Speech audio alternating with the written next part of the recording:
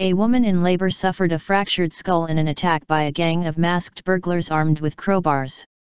5 men smashed their way into her house in Beambridge, Basildon, at about 2100 hours o'clock GMT on Monday. The victim, 22, gave birth to a healthy baby at the town's hospital after being taken by ambulance. Her partner said, "My girlfriend remains in hospital with a serious head injury when she should be celebrating the birth of our child."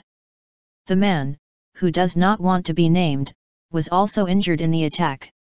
"Shocking attack," he said, "this was an extremely traumatic experience for us both. Please help the police to catch these men whose actions have tainted a period of time which should be a happy one for us." The gang, who fled on foot, stole cash and a tablet computer. Det Insp Joel Henderson said, "This was a shocking attack on a young woman who was in labor. It is vital we get those people responsible off the streets of Basildon." 4 of the men were described as white and 1 was black.